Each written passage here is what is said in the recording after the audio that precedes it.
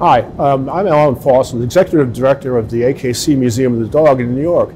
Today we're in front of one of the great gems of the collection. It's a painting by Sir Edwin Landseer, Victoria's favorite painter, and one of the great painters of all times of dogs.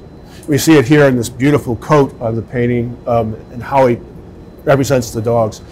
The thing about this painting is, though, it's been somewhat controversial as far as what the breeds are. I think there's a lot of consensus this is probably a deerhound.